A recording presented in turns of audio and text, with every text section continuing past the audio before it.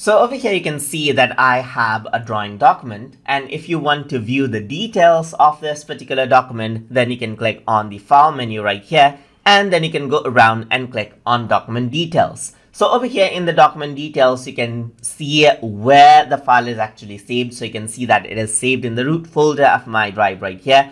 I am the owner of this particular drawing document, and I last modified it at 11:18 a.m. right here, and I created this document on Jan 18, just like this. So you can see that you can view all the details right here, just like this.